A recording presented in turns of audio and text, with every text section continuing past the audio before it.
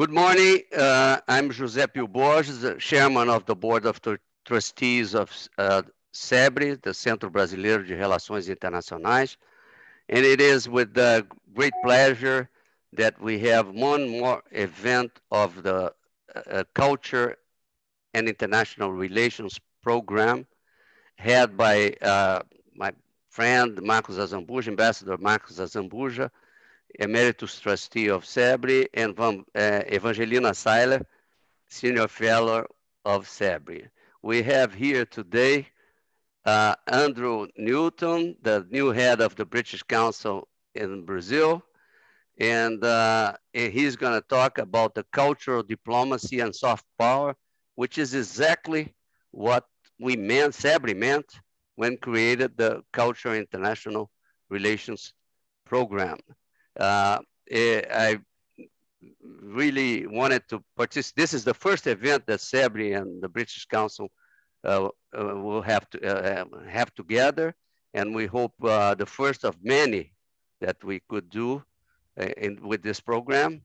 And I have the pleasure of have had a very long, years ago, a long relationship with the British Council as chairman of the Paço Imperial, a contemporary museum in Rio. And we did wonderful initiatives, including a huge exhibit of the sculpture Henry Moore. So I pass the word to Van to do the proper presentations, and then we'll have our keynote speaker, Andrew Newton, which is gonna, do his, talk about the initiatives of the role of the British Council and the initiatives in this team of cultural diplomacy. Van, please. Thank you, Pio, for your introductory remarks. My name is Evangelina Seiler, Senior Fellow of the Culture and International Relations Program at CEBRI. It is great pleasure I will moderate today's event, Cultural Diplomacy and Soft Power, a partnership between CEBRI and the British Council. Usually, when we think about traditional diplomacy, we imagine a political activity that had the main objective of avoiding war. It was a solid concept for many centuries. However, diplomacy has proved to be much more than that. Diplomacy is not only about reacting to war, but mainly about creating the conditions to make war unnecessary. In that sense, cultural diplomacy emerged as a strategy to reinforce international ties and build mutual confidence. Many institutions were created to support and assist their countries in promoting culture as a core value of the international society. Some examples are the Goethe Institute and the Alliance Française. Today, we will have the pleasure to learn from the experience of the oldest cultural relation organization in the world, the British Council. The organization work is in more than 100 countries. In the Americas, there are overseas offices from Canada to Argentina. To start our debate, I will introduce our participants. Andrew Newton, our keynote speaker. Thank you, Andrew, for being with us. Director of the British Council in Brazil. Andrew graduated in modern languages from Goldsmith University of London and holds an MBA from the Open University School. No, Open University Business School, I'm sorry. With a strong participation in the digital area at the British Council, he has led projects at the Art, Education, and English in Saudi Arabia, in the Middle East, North Africa, and Pacific Asia, always in partnership with media and technology companies, in addition to having been vice director in Bangladesh. Ambassador Marcos Azambuja, trustee emeritus at the Brazilian Center for International Relations, CEBRI. He served as ambassador of Brazil to France and Argentina, as well as head of Brazil's delegation of disarmament and human rights Affairs in Geneva. Ambassador Zambuja is currently a member of the Brazilian Historical and Geographic Institute, the Institute of National and Artistic Heritage, and the Roberto Marinho Foundation. I will open our table to the public right after Ambassador Zambuja talks. So please send your questions to our speakers. It's very important that you do so. Thank you very much. So Andrew is with you now. Thank you. Thank you so much, Evangelina. Thank you, Jose, for the kind introduction, and also Ambassador Marcos for the kind invitation from CEBRI to be able to join you today to present. Of course, I want to say a few words in Portuguese, just to say, sejam bem-vindas e bem-vindos, and thank you also to our Portuguese Brazilian audience, but also internationally as well, for joining. So good afternoon if you are in the UK. I'm really going to talk about 25 minutes, then hopefully we'll have some good discussions. So as Evangelina said, please do send in the questions to the ambassador and then be able to pose those questions so we have a very good interactive discussion. And today, really, a lot of what I'm going to pose, I'd like you to think about through the next 25 minutes or so, is really what is cultural diplomacy and how in the modern world do we embrace new behaviors coming out of the pandemic. So particularly, for example, embracing technology as we are doing right now in this session, but also thinking about the ideas and phrases that have been used across the political landscape, such as build back better. What does that actually mean? And what does that encompass? Not just for the United Kingdom, Brazil, but also other nations in terms of its soft power strategy and approach in order to build trust. And as Evangelina touched upon, around increasing peace around the world.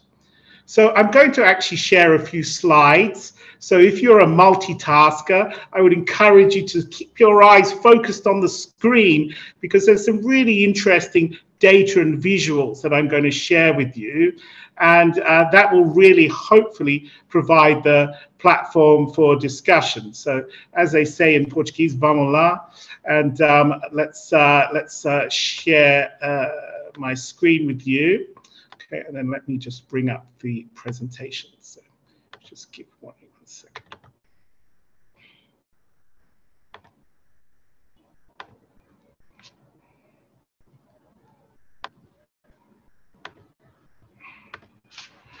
Okay, so my presentation is really divided into 4 sections.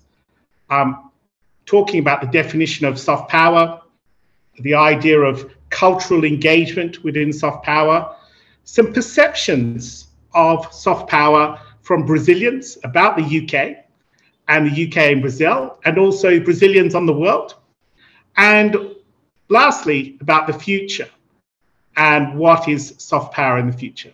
And on the right side, I put some themes that I would encourage you to consider throughout this presentation, from peace to the Indo-Pacific tilt. I talked a little bit with the ambassador yesterday around the overemphasis on the Asia Pacific. Is that the right thing to do? Are we kind of a forgotten part of the world as a result? Thinking about digital influencing. So a lot of conversation has come from meta power rather than soft power. And really that definition is embracing the idea of new technology. So real credit to Mark Zuckerberg, actually, because he is actually, I'm sorry, I just wanted to check that my slides are appearing okay. Can you see my slides? No, okay. I just had a message actually to say that. So let me see that if this is working again. If you just give me 1 second. Okay. Okay. So hopefully you'll be able to see my slides this time around. Can you see my slides now? Okay, yes. Thank you. Okay, sorry about that. So slight glitch here, but always the biggest presentations always have some kind of IT issue to resolve. So thank you for my esteemed colleague for sending me a message on WhatsApp to let me know. So really just to say what I was covering there is on the left side, the chapters on the right side is around the themes that I would like you to consider thinking around digital influencing and looking at the idea of what that means in the new metaverse, which Mr. Zuckerberg has taken ownership of actually as a new brand, and thinking about post-pandemic and what that means, as well as global challenges such as climate and the impact of climate as well. So first off, the definition of soft power. This is the most widely understood definition from Professor Joseph Nye, who actually wrote a book about it, and thinking about the key word in that definition around attraction and attractiveness, okay? The ability to attract others in order to get what you want. But the British Council really focuses on an area of soft power, and we like to call it cultural relations. And there's really a very broad definition, so I just wanted to share with you a couple of things. It's around strengthening of connections and building trust. It's also around mutuality, the idea of mutually beneficial engagement. Okay? So if I present that in another way, you can see on this table here that you have soft power and hard power at the top, but underneath that, a range of activities. And really, this diagram is not exact, but it allows us to see where cultural relations fits within the idea of soft power, focusing around education, exchange of culture, convening and networking, and also partnership. And interestingly, our researcher said to me last week, and I kind of agree with this, that the idea of soft power is actually focused also very much linked to trade objectives, whereas cultural relations is more around longer term outcome and relationship building. So the UK, so I'm going to be talking obviously as the British Council really through a UK lens, so forgive me a little bit for that.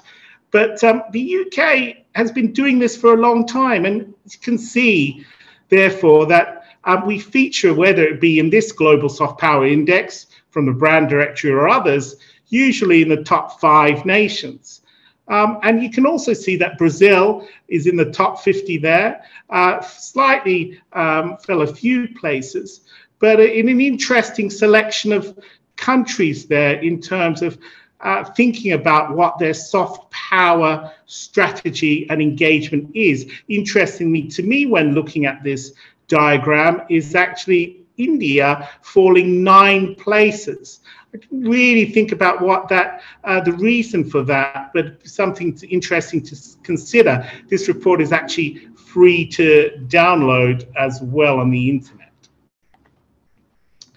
So saying the UK has been around really a long time in soft power. And in Brazil, last year we celebrated 75 years as the British Council. And these 2 images are very stelling to me. One is interesting, there was no coordination but with José, but this is actually at the São Paulo Bienal in 1950 with a Henry Moore.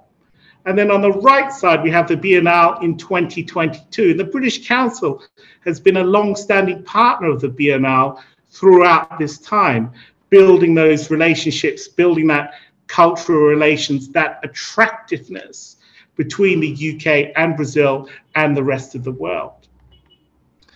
Also in education, we've been doing this for a very long time, really focused around the idea of partnership in higher education, furthering ideas in research.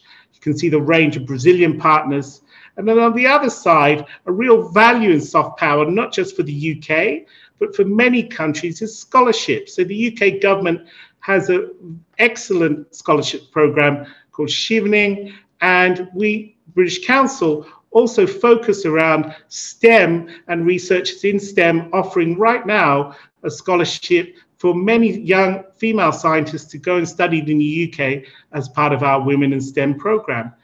And these scholarship programs really have a great impact at building relationships. I've met many stakeholders in Brazil, either in person or online, and many have shared with me that they actually started their relationship with the UK through a scholarship to go and study in the UK, and it being such an impactful and memorable time as a result. We also focus around the idea of language, because see, this session being in English is really highlighting the fact that globally communication is really key, and communication through English is still, as we say it, a lingua franca.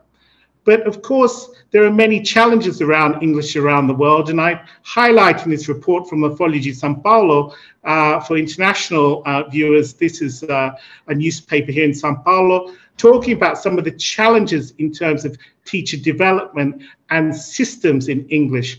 So as you can see on the right, we hold a lot of policy dialogues working with teachers across Brazil in order to raise standards in teaching and assessment, because this is really the foundation of building the next generation of internationally minded student and person to be able to connect with the rest of the world and not have English as a barrier or an inhibitor to connect and work together.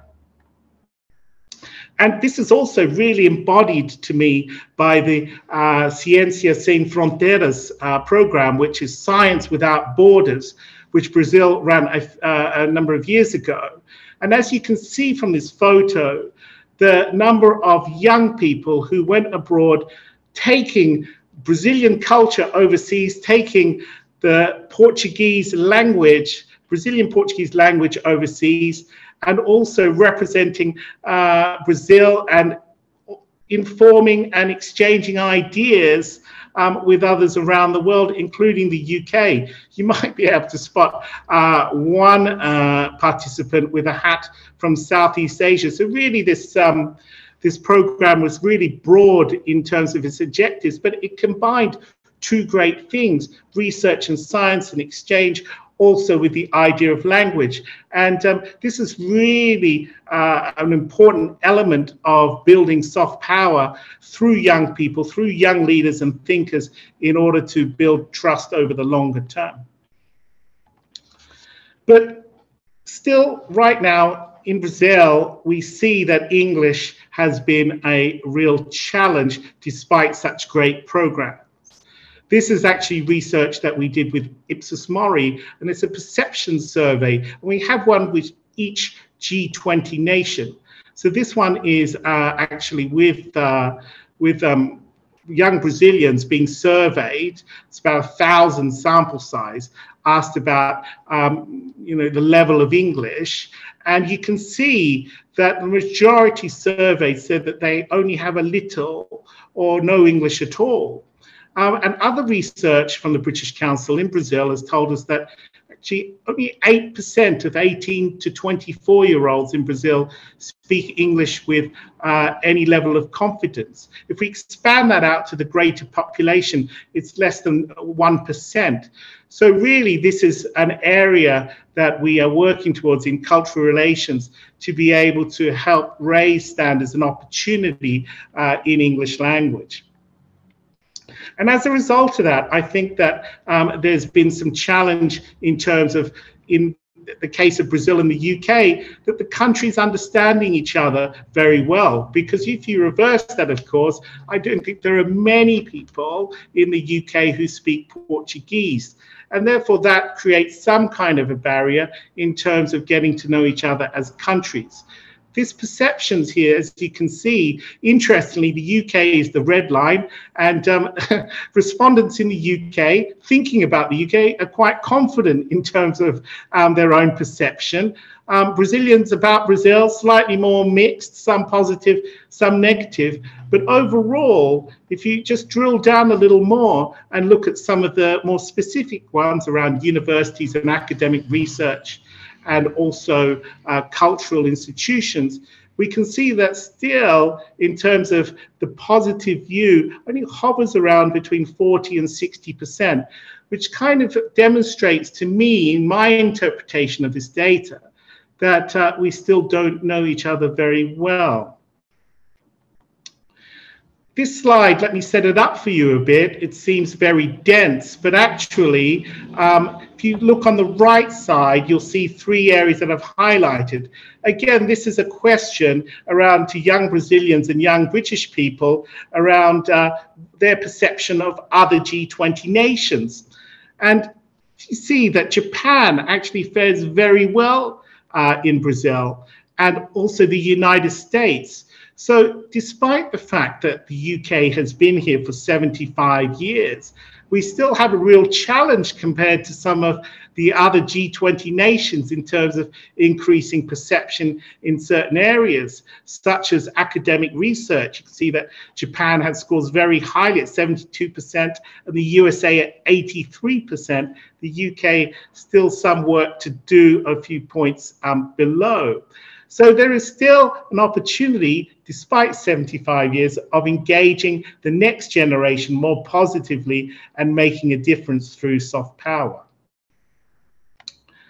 So just want to pause here then with that question in mind, is to say, after 75 years of soft power in Brazil, what is the UK really known for? Because if I go to a meeting and talk about culture with a stakeholder, particularly of a certain generation, they will cite often the visits of the royal family to the UK, which of course is very important, but doesn't really sum up the UK as a whole today and an idea of modern Britain. Interestingly, for international viewers, that, or those who may not be familiar with these photos, on the left side, that's Her Royal Majesty coming to open must be in Sao Paulo, meeting Tomiotaki, a very famous Brazilian artist. And then on the right side, that's Prince Charles visiting Rio. And I still get these ideas around the UK's brand is built upon the royal family, tea and scones. But I'd like to, the following slide, share with you the fact that we actually, through our soft power work, want to present a more modern UK. And an inspiration as part of that in more recent years has been Korea. So if you think about Korea as a nation, its nickname was actually the Hermit Kingdom. And I spent some time in Korea working with the Ministry of Education. And at that time, Korea really wasn't well known in terms of its culture as it is right now. And that's really thanks to a policy by the government to invest in state and non-state working together to provide training opportunities for young people in the creative sector. And you can see on the left side, internationally renowned K-pop, Korean pop sensation, BTS, and there are far many. And that music has really surpassed any other genre of music in terms of its worldwide popularity. And on the right side, this is a show called Squid Game, or in Brazil it's known as Round 6, which was shown on Netflix and was the most streamed TV show in 2021. And interestingly, the year before, Korea won the Oscar for Best Film. So you can see really that investment in terms of arts, culture, education, and creativity really paying dividends for South Korea in terms of its soft power image around the world. And at the basis for that, as part of the research I was doing around this, was the fact that the Koreans looked at the idea in the term of the American way of life, the American dream. And they reflected about what was the Korean dream and the Korean dream through lifestyle, culture, food, and how that could permeate throughout the rest of the world. So really an interesting case study. Moving forward, of course, this is something that they're considering in the future around the metaverse. So if some of you who are not really familiar what the metaverse is, think about a virtual world, which you can see on the right side. The Seoul Metropolitan Government is actually wanting to have its services in the metaverse by next year, and then have the city of Seoul in the metaverse by 2026. So really moving that agenda forward, engaging with more people in many other ways. And then I was wondering the UK's response to this, and saw today actually that the UK is investing £23 million into artificial intelligence training for people from non-STEM backgrounds to diversify the skill set of people who will be ready to work in this area. And with that in mind, a common phrase, as I mentioned at the beginning of my talk, was the idea of build back better. And this is something that has been used in the UK, in the United States, and other political arenas, particularly with reference post-pandemic, as we hopefully slowly move out of the main waves of the coronavirus. And for the UK, that's really increasing the idea of building connections internationally, exchanging ideas, and having fun.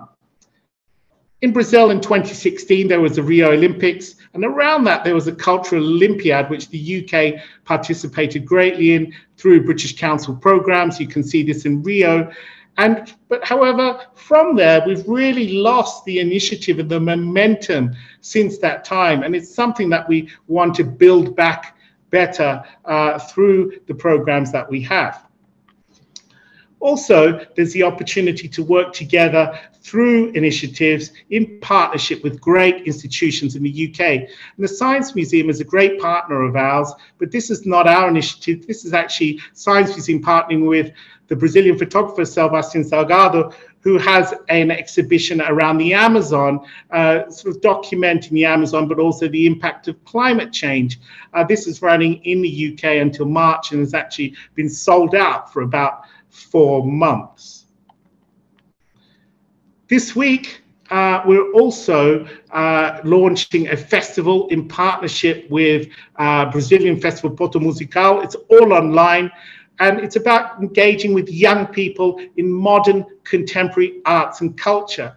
And so really, we're trying to invest in the future as part of our soft power work and strategy, but also utilizing the learnings from digital during the pandemic to be able to create these platforms which will be both online and offline, with that ability to reach more and more young people, to inspire them through great collaboration. And as you can see from this picture, there are actually 3 Brazilian artists, 3 UK artists, all women, as part of a program that we call Asa Wings, which focuses around collaborations in music between female artists from Brazil and the UK. And then taking that a step further, we really also want to embrace the world of offline and online with innovation. And that innovation recently, you may have heard about the term NFTs, or non-fungible tokens. So just to clarify, of course, fungibility is about something that can be exchanged equally. Non-fungible is something that cannot be exchanged equally and is unique.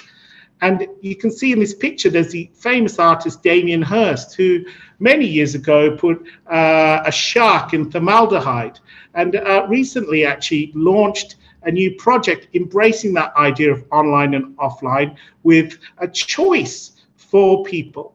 You could either buy a physical art from him, or you could buy an NFT.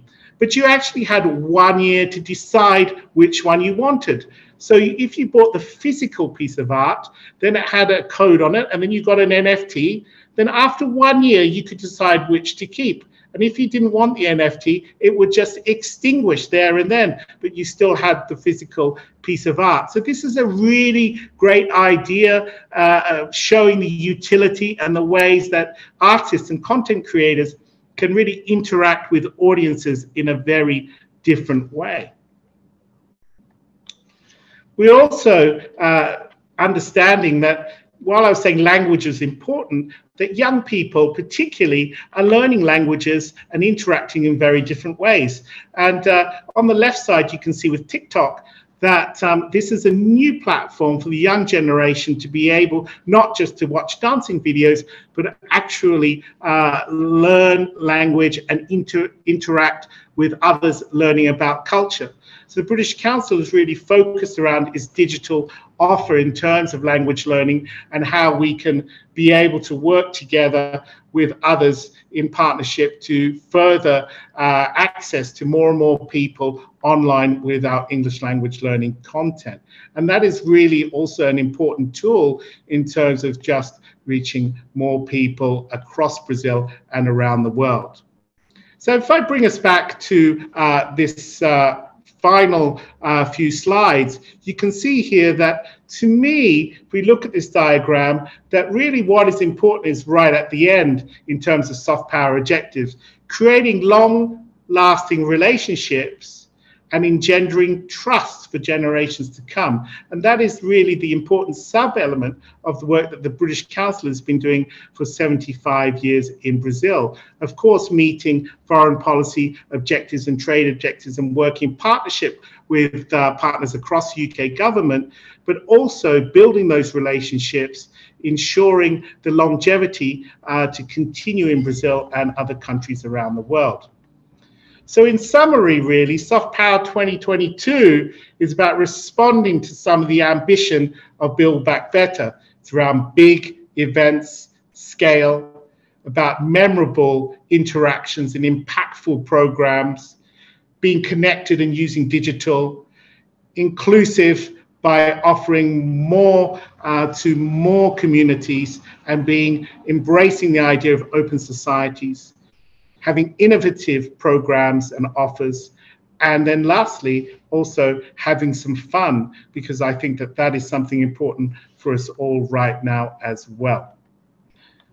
One area that I didn't really touch upon is perhaps if CEBRI invites me back again, we can discuss the idea of decentralization, because the idea of power means it's very centralized, but actually the interesting part of digital and the challenge within soft power moving beyond 2022 is actually how soft power is managed in a more decentralized world.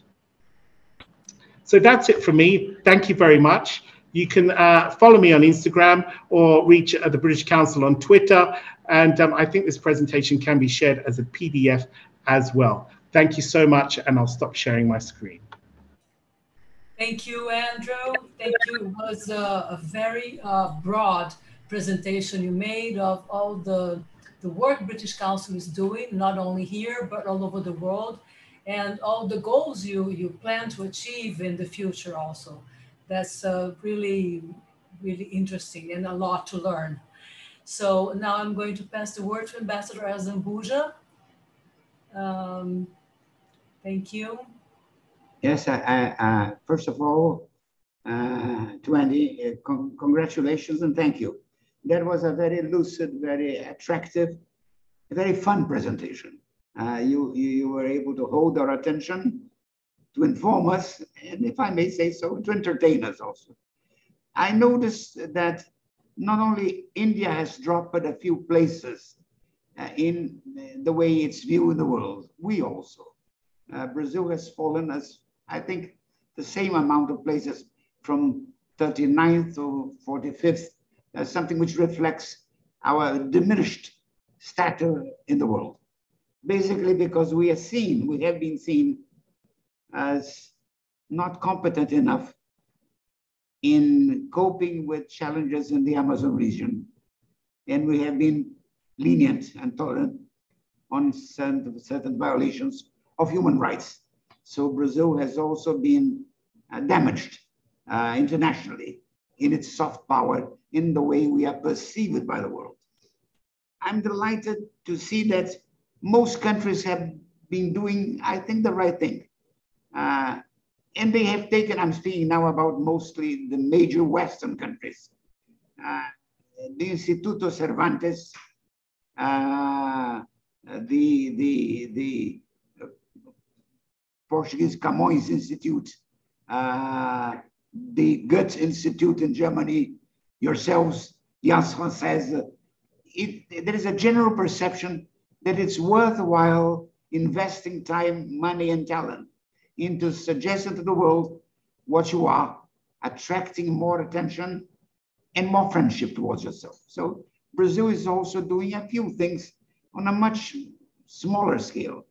First of all, I would like to celebrate the fact that with the Portuguese-speaking countries, we have created something which we call CPLP, the Community of Portuguese-speaking countries, which is a good project involving Portugal, ourselves, the African countries that speak Portuguese, the Asian countries that speak Portuguese. So we are doing something. Besides that, we have, in a number of countries, invested in a presence in certain universities where houses of Brazil or Brazilian centers exist, not on the scale, a global scale, but there is something there which is worth pursuing further.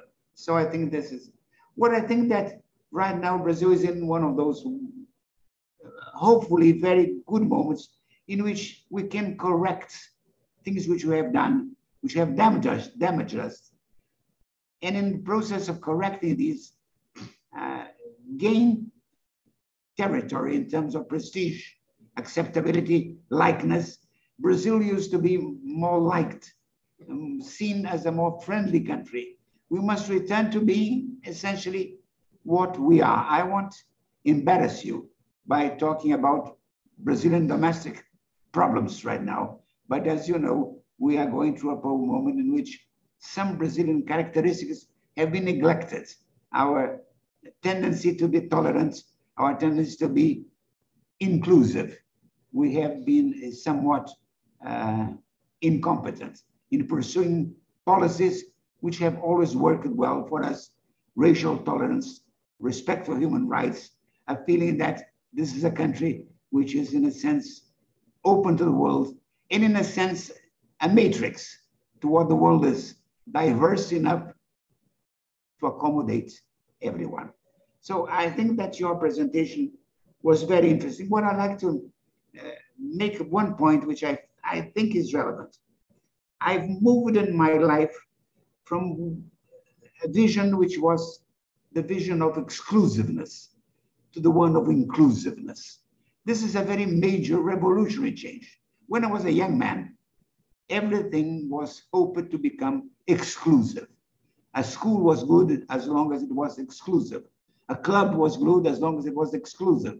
Everything suggested restriction, selection, that you would erect barriers so that fewer people would come in, but those would be highly qualified. So the idea of exclusiveness was in our minds. Now the word is inclusiveness, an acceptance of open door policies, that everyone should be made welcome.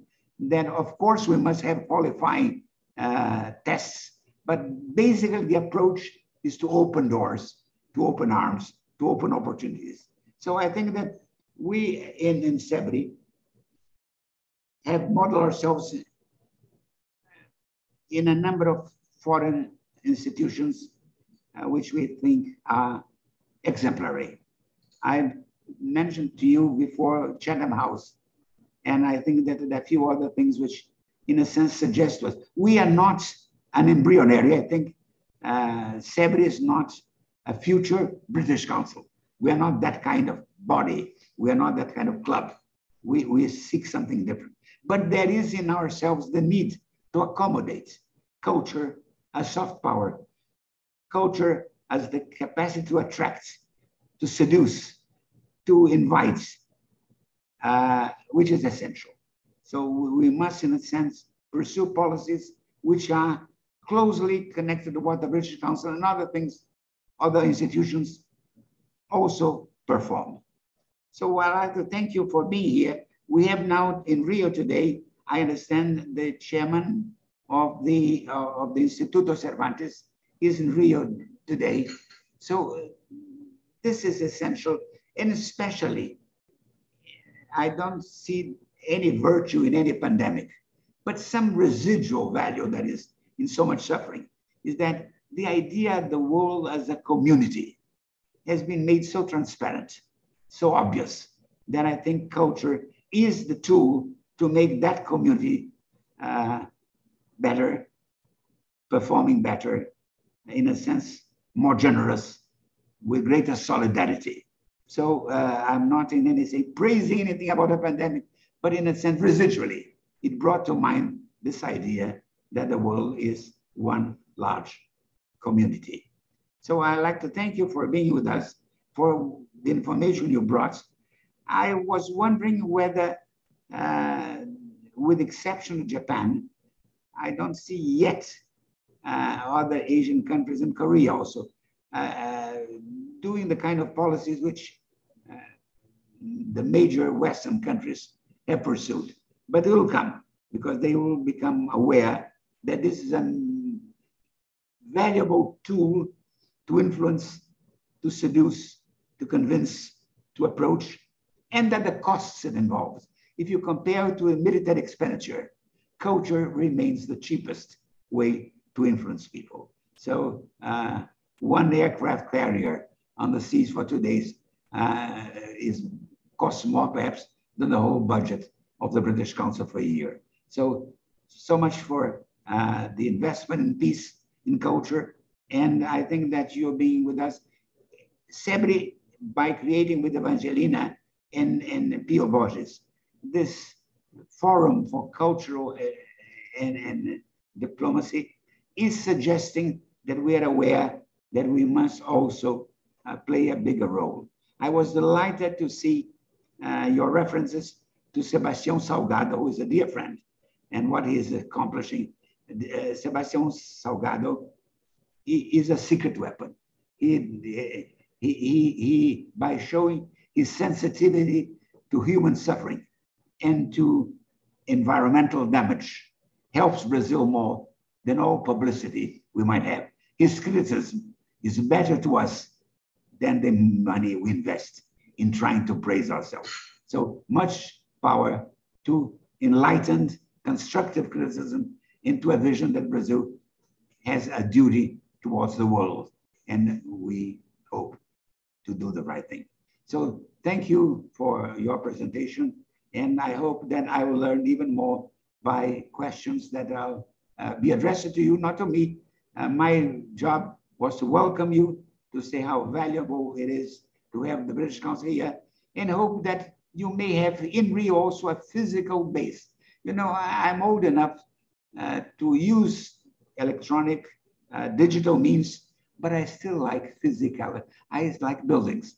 I like environments where people are present physically. So I hope that soon the British Council will have in one of our neighborhoods a physical base so that we can congregate and in a sense celebrate an old friendship. Thank you, Van. Back to you. Thank you, Ambassador. Thank you for enlightening us over all these talks about culture as soft power. Thank you very much. So now we are going to open to the questions from the public. If we don't make all the questions, please understand we don't have much time to do so. We have 19 questions here, comments, but we are going to start with Lourdes Marinho.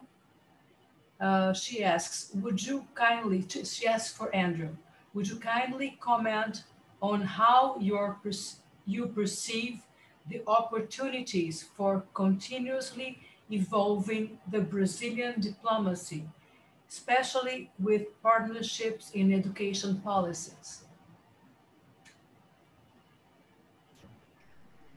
Yeah, thank you very much for the question. And I think that this is a really important topic, actually, because it comes back to the idea of mutuality. So everything that I've talked about in the presentation pretty much is around partnership. So it's working to be able to exchange ideas, and therefore that in turn engenders trust. So in terms of Brazil, in terms of its public diplomacy, and its foreign policy, the opportunity there is to be able to collaborate more with other countries, including the UK, and be able to therefore offer programs and ideas and exchange, which really then ensures that positive engagement continuing throughout a lifetime. So that really longitudinal approach to be able to build relationships over the period of time is really important and fundamental. And I think that this is also really important during a rather interesting year, of course, with the elections coming up in Brazil. The fact that we can still, the British Council, engage with great institutions such as CNPq to be able to work together in terms of scientific research and provide that opportunity. So I think that that also furthers the ongoing diplomacy for Brazil in leading on world-leading research and scientific partnership with the UK. And I would cite that in as a good example is actually the research that has gone on around the Oxford AstraZeneca vaccine, and Brazil being an important partner in actually realizing that. And that is really a good example of where, you know, diplomacy comes into play through science, both on Brazilian and UK side. There is another question from Lourdes Marinho that she would like to ask also your view about the opportunity for building partnerships regarding sustainability projects. She says, I have been in UK and I understand Brazil could evolve immensely with commercial partnerships about recycling. Yes, so I think that that is one particular area that is part of, you know, the work that's on something that the global community, as the ambassadors refer to, which I really liked, is something that we're trying to tackle together. So there is an opportunity, I think, in terms of being able to work together, particularly in the area of recycling. Interestingly, I think that we, therefore, that idea of mutuality and also knowledge exchange is, again, essentially important, because I think there are great case studies in Brazil whereby UK can actually learn from initiatives around recycling. I've seen a few examples in the state of São Paulo, which could be taken back to the streets of London, if I'm being completely honest, around recycling. But also the fact that that collaboration is really important. The British Council plays a role, as does partners across the UK government spectrum. Here in Brazil, the network is to be able to act as a intermediary, if you like, a connector, to be able to connect opportunities for those in that area in Brazil with those in the UK. So, but a very important topic and issue. And we offer, should I say, to just final part of this is, you know, grants that we have every year to have researchers in specific areas to be able to collaborate with partners in the UK. And it's been an ask of the Brazilian consulate in London, Consulado, to also look at increasing partnerships around research, particularly in these areas. Okay, thank you, Andrew. We have a question from Ana Paula Oliveira. She would like to know in which ways the UK, through the British Council, she would like to know in which ways the UK, through the British Council, is cooperating with Fundação Bienal and other Brazilian art institutions to advance the UK-Brazil cultural relations. Yes, so as you can see from my presentation, that we have a long-standing relationship with the Bienal, and that collaboration has been ongoing for many editions of the Bienal. If you had a chance to go to the last one, you would have seen a range of UK artists and collaborations with the British Council and the curators of the Bienal. But that is just one component of our work in the arts. We work across the spectrum. And when I say that, I mean what is seen as more elite, high-end sort of institutions. So we have previously partnered with MASPI around the area of architecture, and we've created also programs in exchange between other cultural institutions in other states. So we actually just don't work in Sao Paulo or Rio. We actually work across Brazil. And in my example, you can see that music festival. Those artists at Porto Festival this week is actually all online, but those artists have come across Brazil. We had a range of applications and selected 500 female artists to participate in a program. So all women. So you can see that actually we work with artists individually, and we work also with institutions at medium and sort of the higher, more those institutions have been around a long time, because we want to create opportunity at all levels, and that's really important. And digital enables us to do that. So I think that that is a really key platform and tool for us in the arts and culture sector moving forward. Thank you, Andrew. So Inia Lan, she's asking you to please elaborate more the concept you mentioned in your slide, embracing the world offline and online embracing creativity, about purchasing pieces of art. Sure. So, Evangelina and I talked a little bit yesterday about the idea of NFTs and this emerging trend. And I think that what we're seeing more and more is that we have at least the people I talk to have a thirst to actually get back outside and be able to connect with others. And I prefer the Portuguese word presencial, in person, because that is really something important given the number of restrictions that we've had during the pandemic. And I think that we want to be able to continue that. And to give you a personal story, I arrived in Brazil during the pandemic in September 2020, excuse me. And I came from Bangladesh, a very different context, of course. And to actually be able to work just inside and not have that opportunity to meet people in person was, I think, a very un-Brazilian experience, okay? Because Brazilians are very, as you can see from the perception survey, open and welcoming, and work and partnership is done and created through relationships that you foster in person. So it's very strange behind a screen. That said, however, in the art and culture world, what digital allows us to do is, firstly, you can have the offline element. So if you think about festivals, you could have the festivals, and they are coming back more and more, right, that we can attend in person. But on top of that, you can therefore have this whole experience around it online, which enables more and more people to really engage and have that opportunity to attend and participate. So a good example of that might be, for example, Chairman Jose talked about Henry Moore exhibition. Now that's in Rio, but if I'm in Salvador and I'm not able to go to Rio, but I'm interested to see that, how am I able to participate?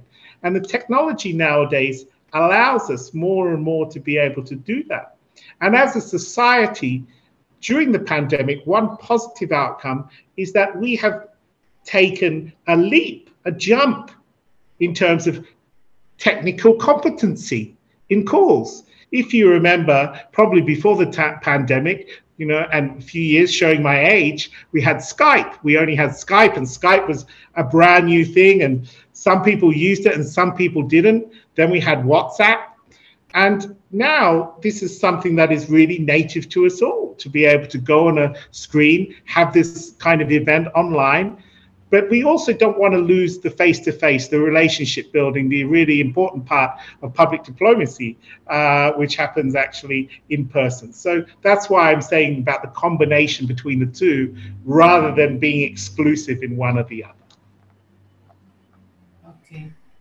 I have a question for Ambassador Zambuja and for you, Andrew. Maybe you can start, as you've been talking, we'll start the question to you, and then Ambassador Zambuja will answer the same question. It's from Paulo Menecheli. He would like to ask a question about the title of the event, Cultural Diplomacy as Soft Power. What is the relation that Mr. Newton sees between the two concepts? Yeah, so that's a very good question, and we probably, I would say, need a caipirinha and a long chat around being able to discuss this in more detail. But in summary, to me, and maybe the ambassador probably can give a more articulated answer, I would say. But to me, in summary, that soft power is one element of cultural diplomacy, really, is how I would summarize it in its form. And then cultural relations is, again, another sort of subset of the idea of soft power. Interestingly, soft power as a term has not been adopted so widely these days. In the UK, when we talk in foreign policy conversations, it's more common now to say brand UK. So that's just taking away, I think, some of the strong language that can exist in English, at least, around that term. But over to you, Ambassador.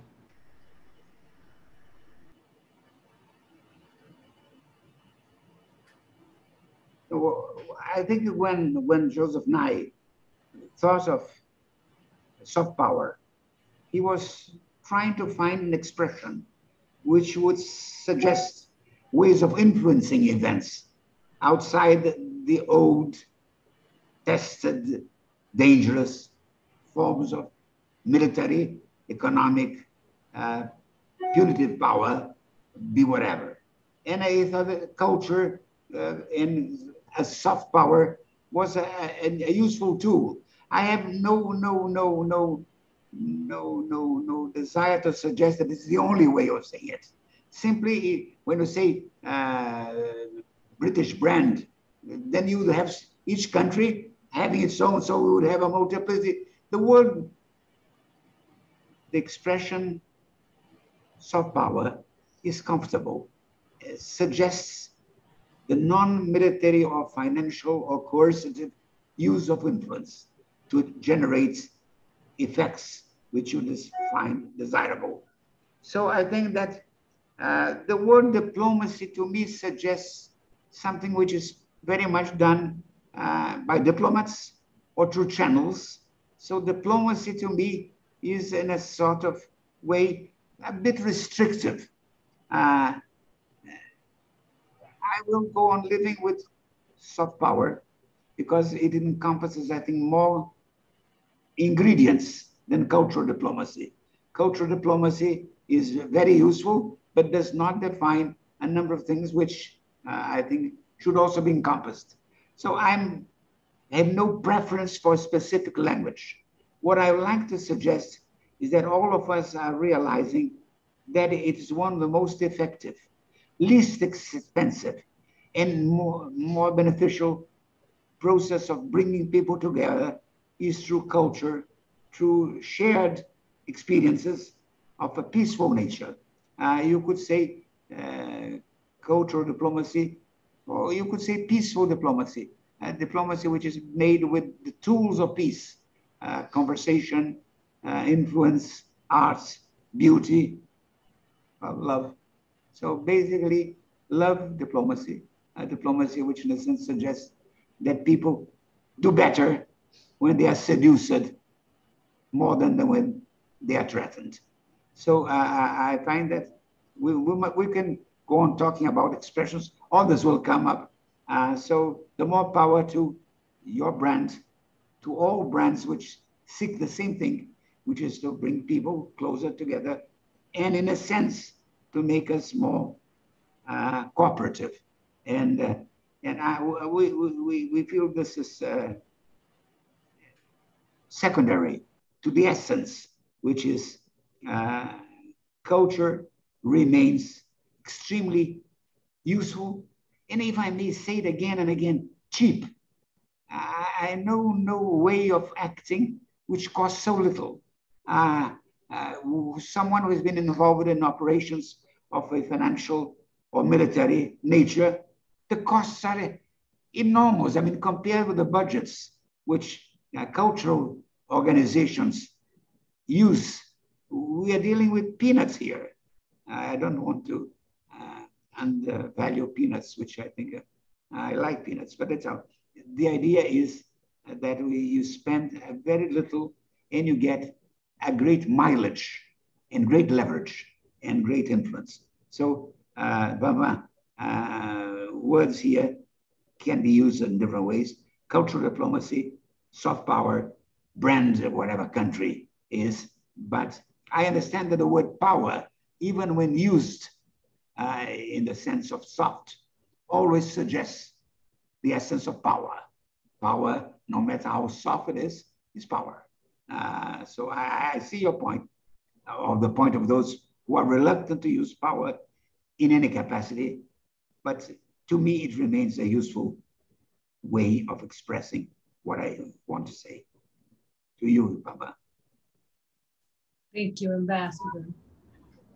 Could I, sorry. Yes, sure, please go ahead. Just to come in and just following on from the Ambassador's comments. Actually, Ambassador, yesterday you asked me about Brexit.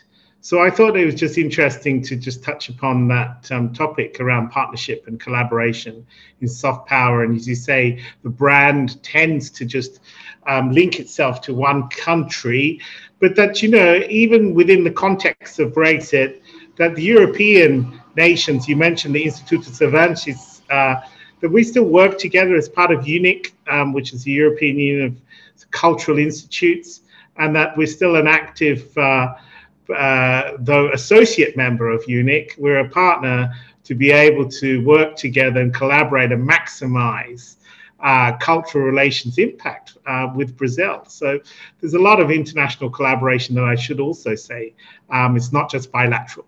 That goes on here as it does across the rest of the world. So we have another question for Ambassador Zambuja.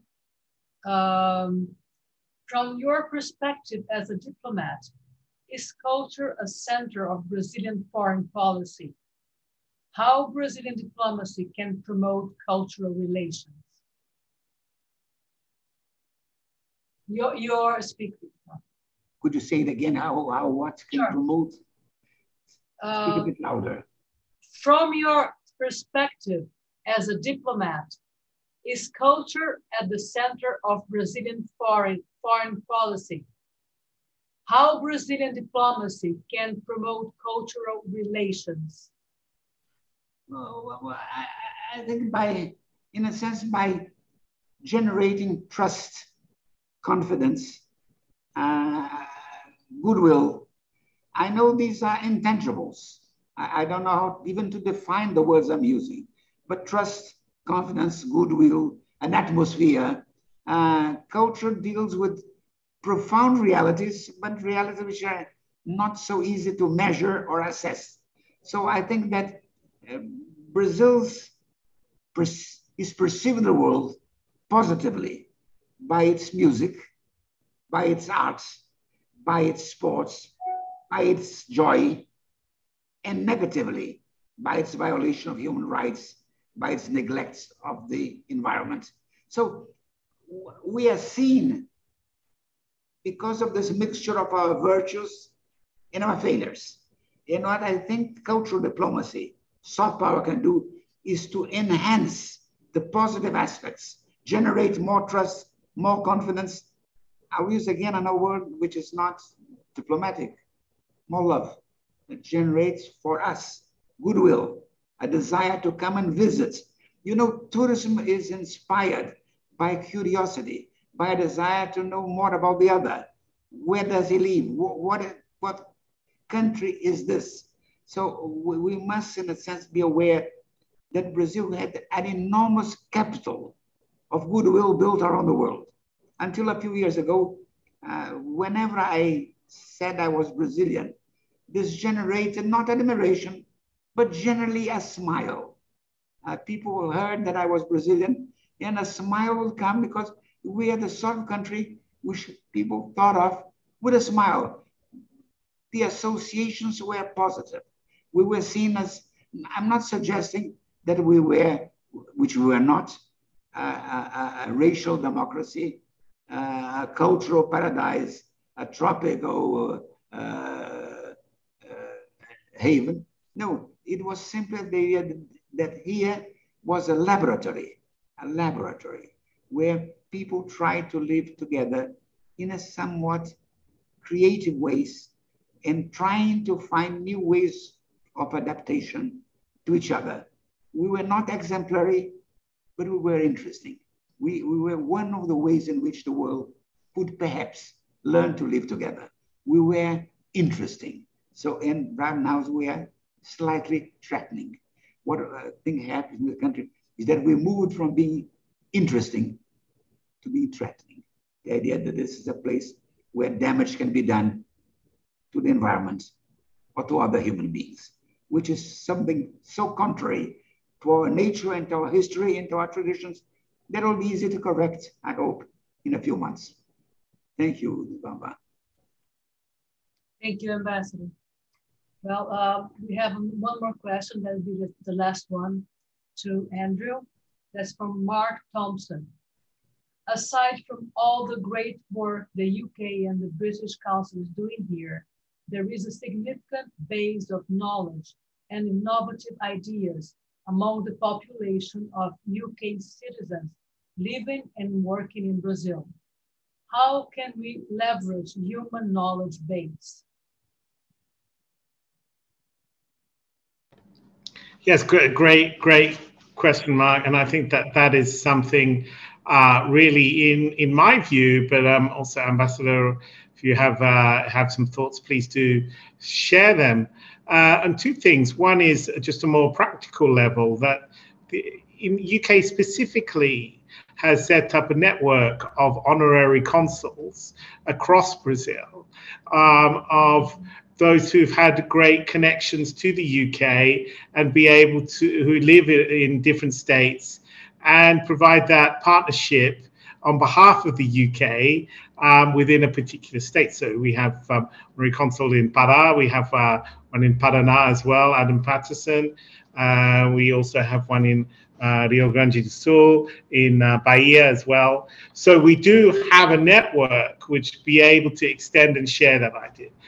Of sort of the knowledge that you referred to. I think also, however, there's an opportunity to be able to engage more widely. If you mentioned if you remember, sorry, from my presentation, I talked about scholarships and the importance of the scholarship network. And trying to do there is really engage a great network of leaders who in the shipping program who have a very long and important connection with the UK, have come back to Brazil and provide a lot of thought leadership and insight across that network. But we're trying to expand that out now also to have a larger UK alumni program, which I think really is important to therefore bring in that knowledge and understanding and background and people together. So that's something we're trying to do, again, digitally, online and offline. And I think that that will really provide a great way for people to come together. The challenge, of course, with any alumni network, and I'm sure all of you are a member of some alumni group, is about time and utility, the value that you get from offering your time within that network. So it's important that we get that exchange right, the knowledge right, to be able to build a wider knowledge base and group in Brazil. Thank you, Andrew. Now we are going to end up our debate, and I want to thank you both for being here and enlightening our perspective of good relations that we have already between England and Brazil and CEBRI. We hope to continue this conversation in another time and to make some projects together. That would be really great. And we're going to ask our President José Pio Borges, to end up this webinar. Thank you for public to staying with us, and thank you all. Thank you, Van. Thank you, Marcos. Thank you, Andrew. Marcos, I remember years ago, a former member of CEBRI, Professor Hélio Jaguaribe, used to say that Italy conquered the world in the 15th century through the Renaissance by seduction. And this is exactly the meaning of soft power that we had in mind when we created this group led by Van Van and you. So Andrew, thank you very much. I hope this is the first of many initiatives that we, CEBRI and the British Council have together. And it was a wonderful presentation. And we thank you very much. Thank you, Marcos. Thank you, Van Van. Thank you. Thank you. If you want to say something, Andrew, just say goodbye, please. Yeah, I'd just like to say thank you to obviously the audience who've been able to join us for the last hour or so, and also to CEBRI for the invitation. I think that this is, just as I said at the beginning, an opportunity and a start to be able to have more dialogue, more debate, more insight, and really look forward to having that opportunity to partner with you more. So thank you so much. And thank you, Ambassador, for your great insights as well.